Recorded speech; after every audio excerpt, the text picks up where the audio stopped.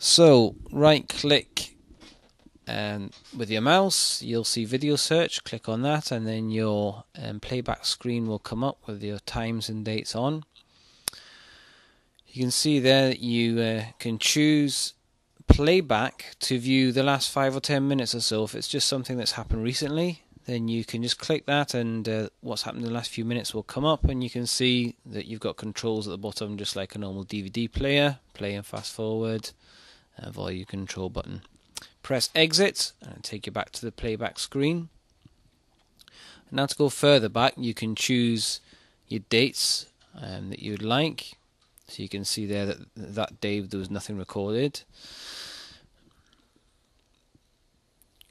But now we can see the days that there was actually some events recorded. So you click on that, click on the hour, click the exit button, and you're back to the screen, and you can see there that the parts that are highlighted red are where there's been an event. So instead of clicking on a whole hour and fast forwarding through a whole hour to find the part of an event that you want, you can click File List, and that will bring up a list of the recordings that are on the machine. And then you can choose whichever one you want by clicking the boxes at the side there. Choose which ones you want, and say for instance you wanted to back up, then you could click Backup, and then that would send that to your USB memory stick where you can back up the evidence that you require. If you want to choose recordings by camera, you can choose which one you want, like camera 1, channel 1, and you'll see the events there for whichever camera you have selected. And if you've chosen to record an alarm rather than just normal or event, you can use this drop down to select which type of recording that you want.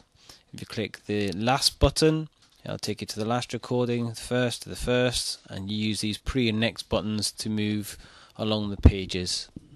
If you click this other button, it means that you can select everything else other than what you've ticked. So if you've got a lot of events, we'll just try and get something up here with a few events on.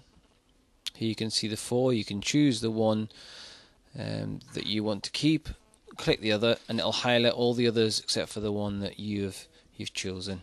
Click exit and then exit again, and you're back to your live screen.